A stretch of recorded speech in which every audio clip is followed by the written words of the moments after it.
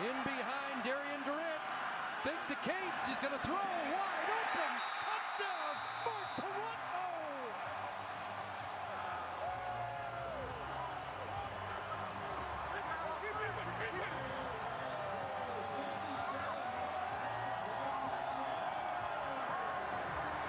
Well, the reserve right guard, who's a bit of a character, has something to talk about for a long time. Caught one pass earlier this year, but this time it's in the end zone in the Grey Cup game, his first ever CFL touchdown. Marc Parenteau is going to line up as the tight end on the play. Push the flat, uncovered. And now keen to get them within a field goal with 3:15 on the clock. It's a three-point game.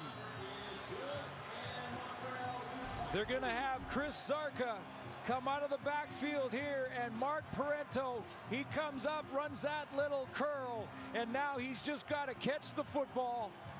But how big is this? No one around him. I can't wait to ask him what was going through his mind as that ball was flying through the air. Well, he had his celebration plan, didn't he? Completely uncovered. It looked like Shea Emery ran right past him to get to Chris Zarka. You a little surprised, though? I mean, John Bowman gets a hit on Durant. First and goal from the one. They make it work, but...